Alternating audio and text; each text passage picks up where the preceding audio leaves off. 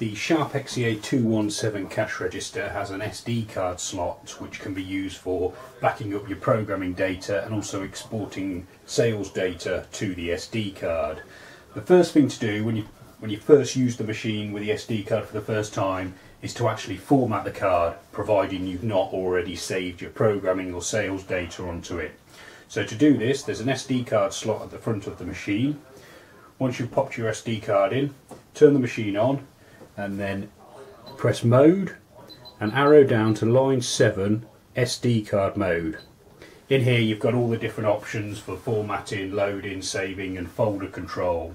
So obviously for the first use, the first time we're using the card, presuming that it's got no programming data already on it, we arrow down to formatting, press total and then select total again for OK.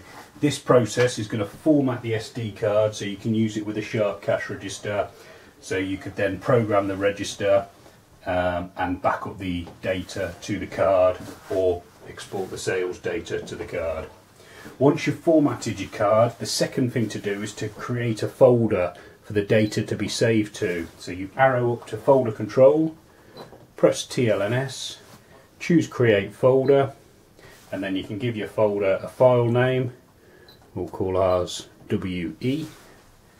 Once you've typed in your name, you press total to save, total again to OK it, and that has now created the folder on the SD card. So this will be where all your programming data is stored to once you back up. Before you do your backup, you can then select folder,